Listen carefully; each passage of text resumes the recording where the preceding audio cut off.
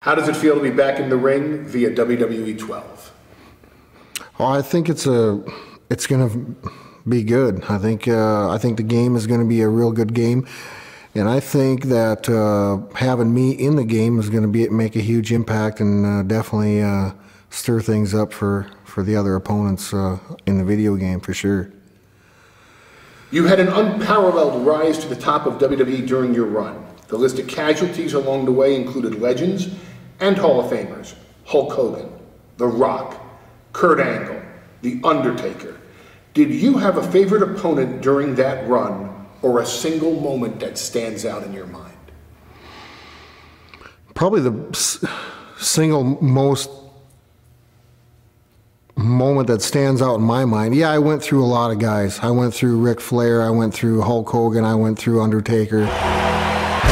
But there's a guy that I didn't get to go through. There's a Hall of Famer, there's a legend that I didn't get to go through. And there's a guy that felt threatened by me at the time, and there was a guy that felt that I had everything given to me. And that guy's Stone Cold Steve Austin. If that's the match that I wanted to have and I look back and felt robbed by, that's the one that I would want. That's the one that sticks out the most in my mind. All these other matches, yeah, they were great. I was on top of the world and I was beating the Hall of Fame legends. I was the first legend killer. Bigger, badder, better is the tagline for this video game, WWE 12. How does that relate to Brock Lesnar, especially now that you've overcome diverticulitis? Is the world ready to see a bigger, badder, and better Brock Lesnar? I don't think so. For 2 years I had to lie to myself and lie to all of my fans. I had to get up every morning and say, "You feel good today," and I didn't. I had the surgery, it's out of my life, and I'm back. And that's a damn good feeling for me, and it's bad for everybody else. Any words for your challengers in WWE 12? I don't think there's a guy on the video game.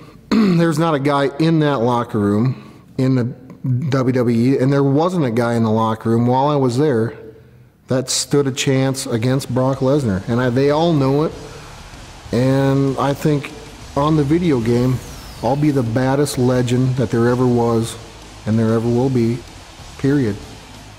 Outside of the spotlight, you are a very private man. How is that like, balancing the spotlight with your private life? I don't pay attention, honestly. I don't have to. I go through my day. I don't consider myself a celebrity. I consider myself just a guy that has a family that just so happens he's done a lot of tremendous things in his life, but I think the best is always saved for last, and that's yet to come. You've got a big fight coming up in December. How are you approaching this fight? I'm approaching this fight hungrier than I've ever been. Well, the things that I accomplished with the sickness that I had is very remarkable. And nobody will know that except for me and the people that I surrounded myself by that saw me do the things that I did under the circumstances that I was given. And I think now that I'm a healthy Brock Lesnar again, it's bad for a lot of people. Have you changed the way you're training coming out of your surgery? I have changed my training. I'm able to do more things now. I'm a healthier person. I don't have to eat, like a, I don't know what to even say. I don't have to eat like a rabbit or a anorexic, or, you know, I can just be myself again. And although I've taken a lot of things away from the diet that I was on and that I can contribute to my lifestyle now, because I think I was in the right direction. But a healthy Brock Lesnar, a Brock Lesnar that's eating right now and able to train like I used to, it's out of this world to me. Any words for Alistair Overeem? I don't have a lot to say to Alistair Overeem. Here's a guy that is getting his chance to make his name in the UFC. And unfortunately for him, there's a gatekeeper that stands in his way, and that's Brock Lesnar. And I will prove on that night that I am, once again, and will always be, the baddest dude on the planet.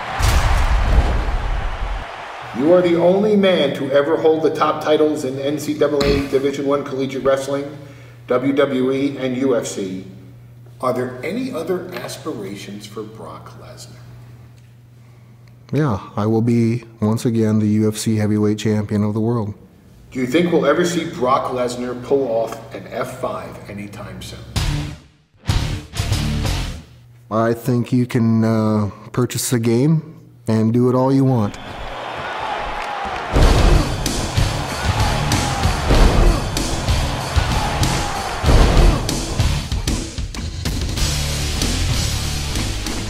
He was the youngest undisputed WWE champion in history. He defeated a global box office sensation to win that title. Now, after an extended absence, he's back. And this time, the gloves are off. He's bigger, badder, and better than ever before.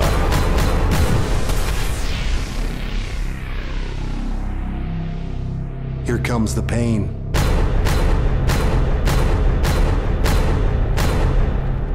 Only in WWE 12.